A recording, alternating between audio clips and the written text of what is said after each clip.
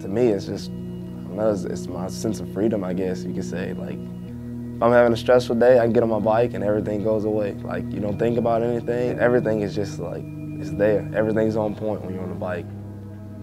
You feel like Superman. So I've been riding my whole life. Around 7, that's when I really turned it on, and I was like, hey, this is what I want to do.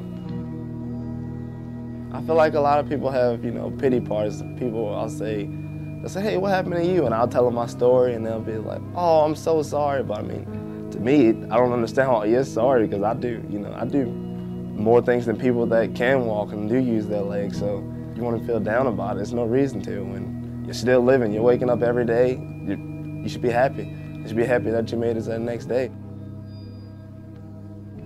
I didn't even really know what paralyzed was, but once it happens, it's just kind of like, boom, it just clicks. It's kind of scary. 15, like my parents weren't there, I was by myself. The last lap I came around from the outside and tried to jump in, it was wet and I didn't know it. And I just lost all the momentum and I didn't make it all the way. And I went over the handlebars and the bike landed on my back. Tried to get up, my legs won't work. Tried to get up a second time, I was like, man, something's wrong.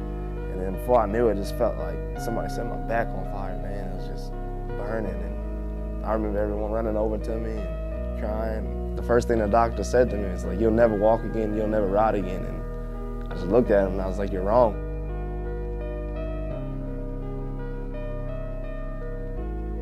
You want to show them the opposite, you know, like, if I say I'm going to get walking again, I'm going to get walking. If I say I'm going to get riding again, I'm going to get riding, you know, and I'm a man of my word. A motocross racer finds himself shocked and stunned as he's turned away from a competition here in North Central Florida because of his inability to walk. The 20-year-old traveled hundreds of miles and rode in preliminary races to chase his dream, only to be told here that you're disqualified. Loretta's is the #1. It's the biggest amateur national. Like, you're one of the 40th fastest riders in the world to go and race that. I was like, you know, I'm gonna train and I'm gonna go to Loretta's. So I signed up for all the qualifiers, and it's kind of like you have to do a qualifier and then a regional, and then you make it to Loretta's. Well, I qualified all the way up until going to Loretta's. I got there and they're like, you can't ride. What do you mean I can't ride? You guys took my money, you know, you let me qualify, why can't I ride this big race? And they didn't really have a legitimate answer. It was kind of pretty much because I was in a wheelchair. Hey, if a rider falls and gets knocked out, he can't pick himself up. It's kind of like the same deal. So why can't I ride?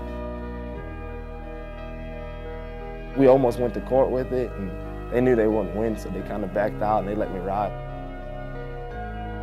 We'll try to qualify again and go and be the first paralyzed guy to win the national title.